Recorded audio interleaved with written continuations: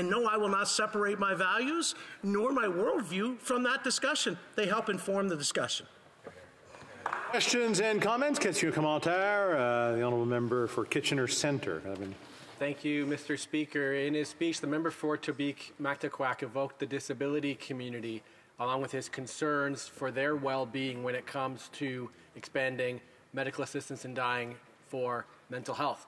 Now, this House could be pressing this government to actually address the poverty, the legislated poverty that people with disabilities are facing.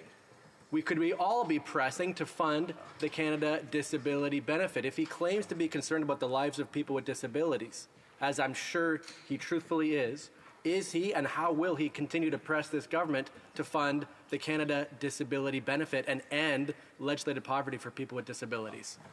The honourable member for Tobique Mactaquac, a quick answer.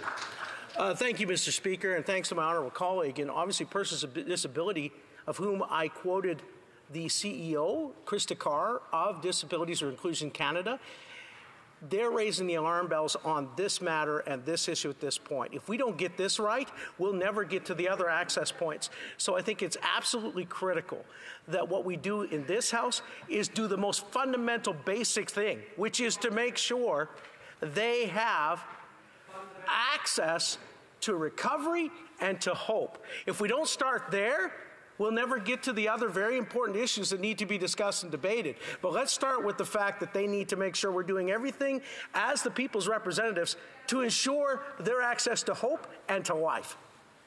Reprise du débat. Resuming debate. Honourable Parliamentary Secretary to the Minister of Health.